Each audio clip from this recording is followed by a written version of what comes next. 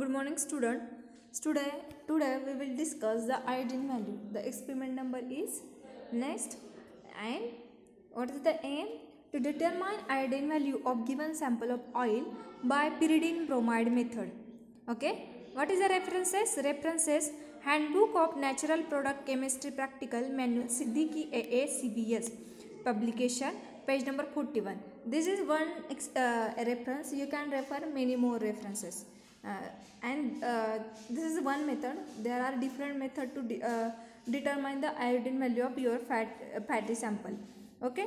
Now requirement. In the requirement, iodine flask, you required iodine flask, pipette, burette, measuring cylinder. Then chemicals: carbon tetrachloride, pyridine bromide, 10% potassium iodide solution, 0.1 molar sodium thiosulfate solution, and starch as an indicator. Okay. Now we will discuss about the theory. What is the theory behind this iodine value? Why does it is important to determine the iodine value? Okay. Now quality control constants like acid value, saponification value, which indicates the purity of fat or oils. As we seen that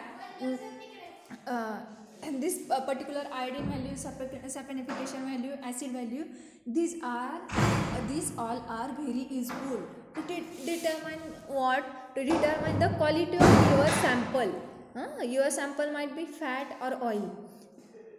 Okay, means you should conclude that after measuring this particular value, that is iodine value of fat or sample, whether your product is pure or impure in form or might be stored in improper condition.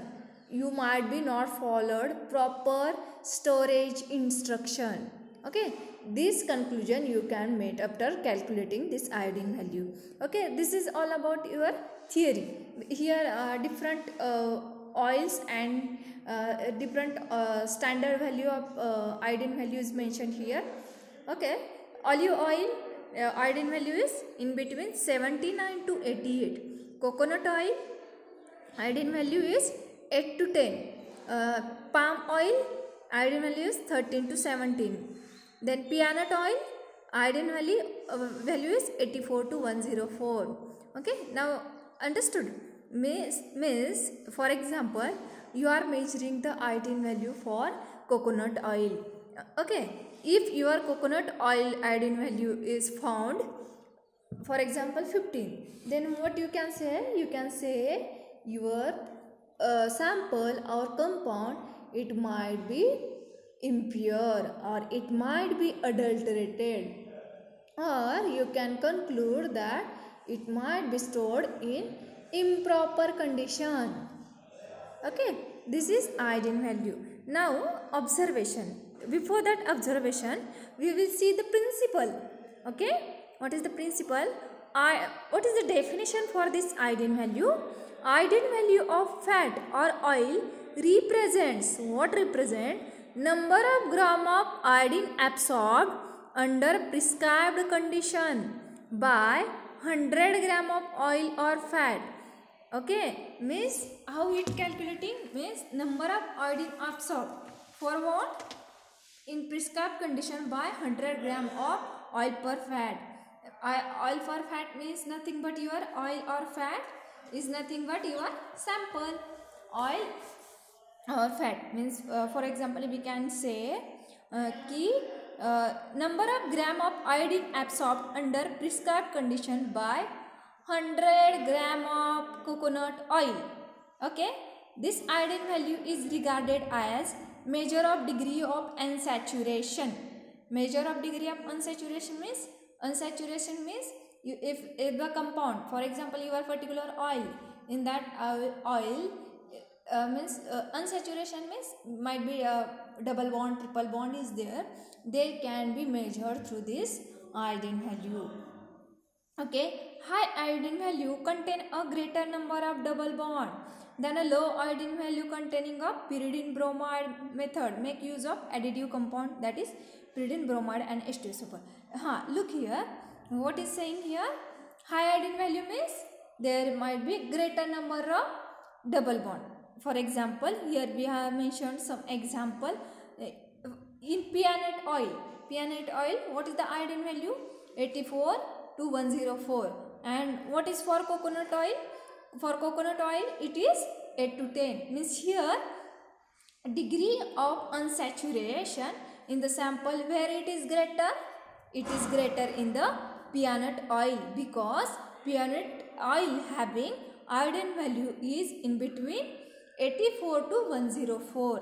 So means from this we can say that the peanut value peanut oil having greater unsaturation means it having high iodine value.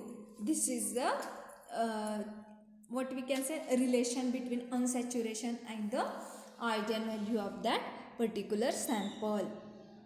That means here they mention that this particular method, what is the name of our determining method?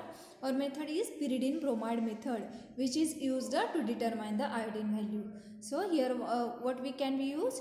We are using here pyridine bromide and H2SO4 for the detection of iodine value. Okay. Now this reagent from additive compounds with unsaturated glycerides without any substitution or oxidation. Okay, means without any substitution or oxidation we can calculate in the iodine value.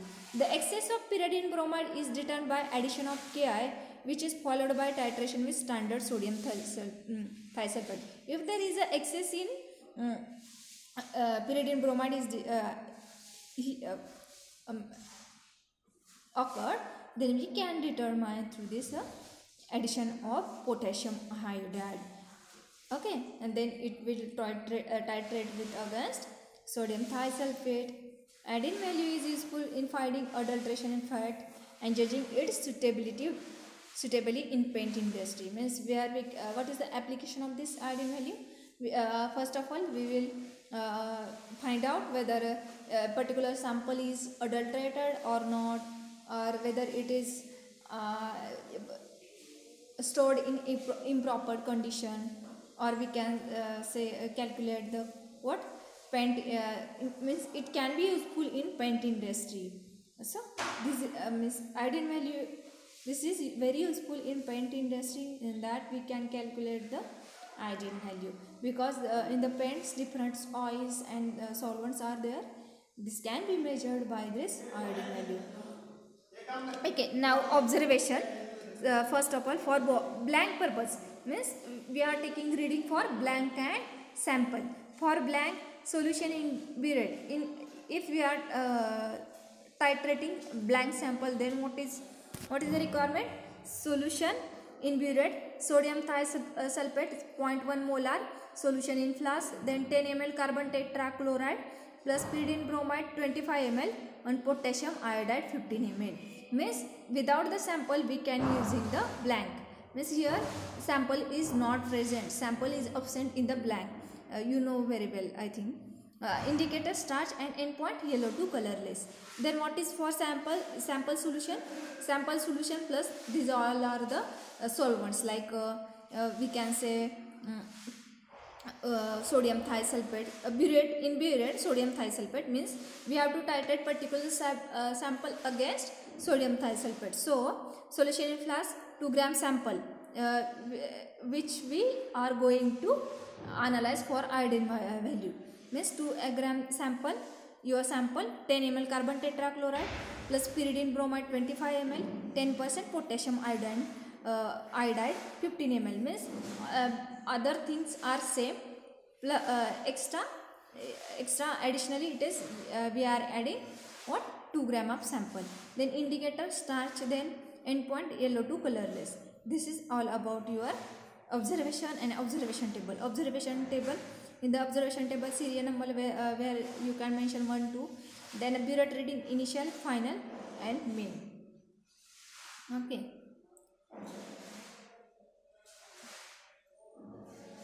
Now result, how can you write or represent a result? Iodine value of given sample is found to be, is found, or you can say iodine value of given oil sample was found. After calculation you can mention this is your iodine value. Then what is the calculation? Iodine value is equal to A minus B into 1.269, its standard constant, divided by weight of sample. B is nothing but volume of standard of sodium thiosulfate in blank reading. Okay, volume of standard of sodium thiosulfate in blank reading means B means your blank reading, A means volume of sodium thiosulfate.